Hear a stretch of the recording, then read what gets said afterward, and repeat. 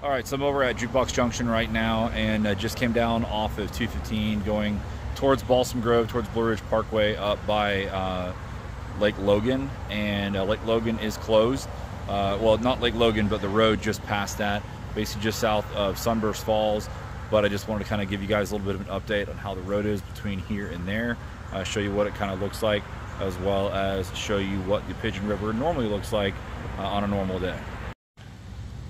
So again, this is Jukebox Junction post-storm, and you can see this whole entire building is built up probably 15-20 feet off the ground.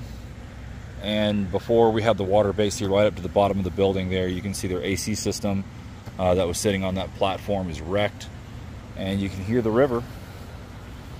There is the Pigeon River, and that's just about how it normally looks on a normal day. I mean, it's maybe a couple feet deep in some sections.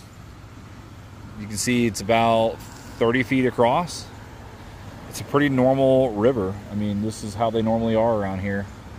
And if you've seen my other videos, this water was all the way up to the bridge. You can see all the debris that's been forming there, but it's all the way up to the bridge and lapping over it there. This was literally a week ago today.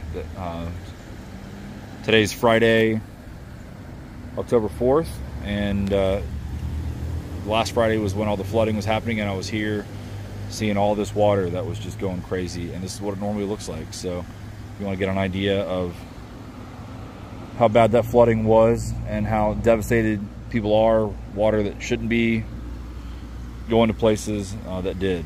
So yeah, this is what it looks like.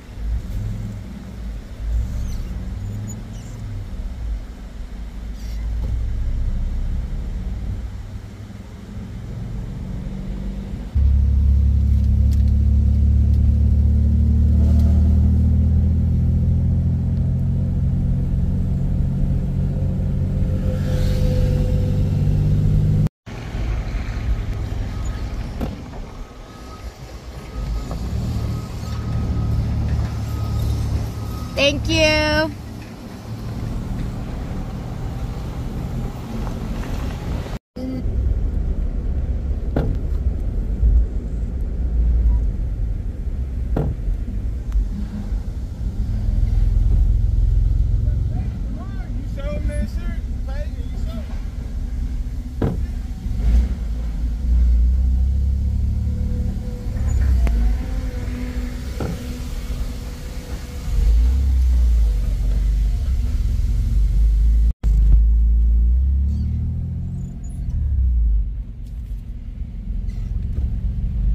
Thank you.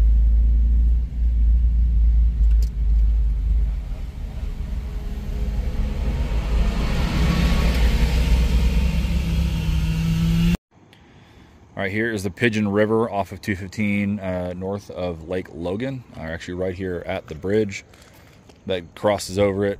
And you can see here is